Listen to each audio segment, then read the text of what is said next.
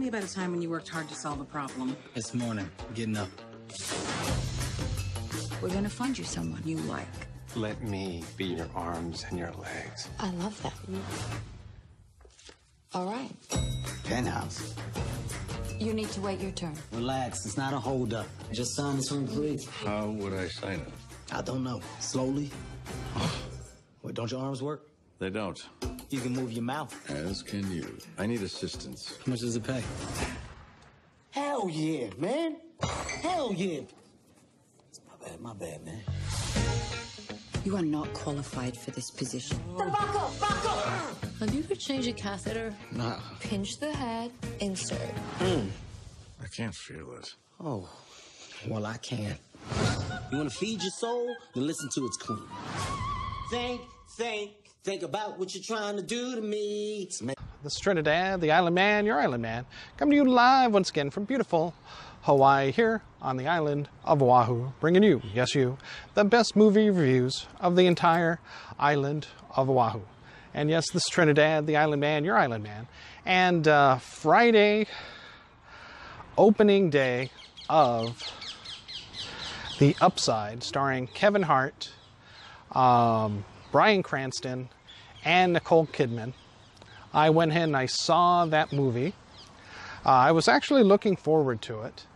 And remember our rating scale, shock a thumbs up, it's good to see, I recommend it. Shock a thumbs down, it's bad to see, it's junk, I don't recommend it. And for The Upside, starring Kevin Hart, Bryan Cranston, and Nicole Kidman, Aquaman's mommy herself, it is a shock a thumbs up. I'm glad to say that this was quite the fun and happy movie. I can't tell you how much I enjoyed this movie. It was comedic, dramatic, and a little bit tragic. So it hits all the bases. So remember, it is a shock a thumbs up. I do recommend it. Now, predictions for box offices this weekend was that it was only going to pull in about 10 million. But due to the enthusiasm for Kevin Hart and Bryan Cranston, their fan base, and possibly even Nicole Kidman riding her wave of success from Aquaman, it doubled that with almost 20 million for the opening weekend, becoming the #1 movie in the United States for this weekend. So this is a fabulous boon for Kevin Hart and for Bryan Cranston, who hasn't been in as many movies as his fans would like, that's for sure. He's very particular with the roles that he takes. And Kevin Hart, you know, again, another whopping success, a great team up with him and Bryan Cranston, kind of duplicating his chemistry that he has with The Rock, if you can imagine that. And, you know, I really hope that, like The Rock, Kevin Hart and Bryan Cranston team up again in some other type of movie, some other type of role, where they can partner up again, because both their comedy timing is really good, but also Kevin Hart has the chance to stretch his dramatic side of his acting ability, something that he hasn't done in most of his movies. And so this is a bit of a stretch for him, going above and beyond. Yes, Kevin Hart goes above and beyond all of that, and delivers a fantastic performance where he plays an ex-convict looking for work, trying to reconnect with his family, amazingly and incredibly enough, who he had lost touch with mainly,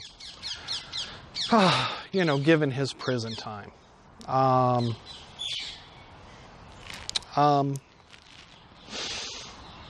But in order to do so and maintain his freedom with his parole officer, he has to find work.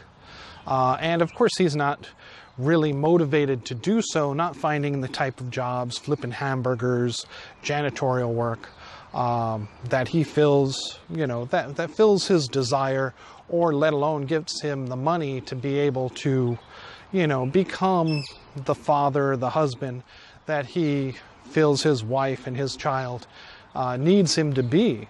Enter Bryan Cranston, a quadriplegic who cannot move his body below the neck, who is a wealthy philanthropist,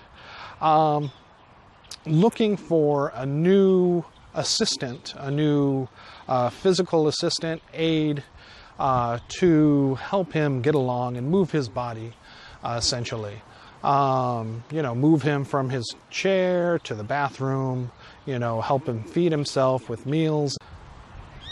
Basically, Kevin Hart helping assist Bryan Cranston's character, by feeding him, as he cannot move his arms whatsoever or anything below his neck. Now, Bryan Cranston's character, we find out, has a ulterior motive for hiring Kevin Hart, spur of the moment, when there are many other candidates available, much to the dismay of Nicole Kidman. We find out that Bryan Cranston had done a paragliding accident, possibly with him and his wife, that left him in this paralyzed state. But even well before that, he had known that his wife was dying of cancer, and that his wife dies. So unfortunately, with her gone, he has lost his reason for living, and hires Kevin Hart, basically an untrained assistant, so that hopefully he would be able to kind of fade off and die on his own, without the proper care, as Nicole Kidman's character points out, being kind of the executor of Bryan Cranston's estate, since he can't move around and do the business deals that, the day-to-day paying of the bills as he used to. So this is definitely a, there's not really any discrimination in this movie, which is enlightening, given the past couple of movies that I had just seen. But it's definitely more of a cultural, cultural stereotyping, an ex-convict working for a rich philanthropist. And, you could draw some type of racial disparity there, as far as Kevin Hart being black and being the servant of a rich white person. But I think it goes beyond that, and that's not the focus of this film, as being someone who needs a friend, who needs assistance due to health issues, and just the fact that, given Kevin Hart's social economic status at that time, this is much more of a poverty, much of a social economic disparity kind of a movie in itself, more than, and what that culture, the different economic levels of cultural experience can provide one.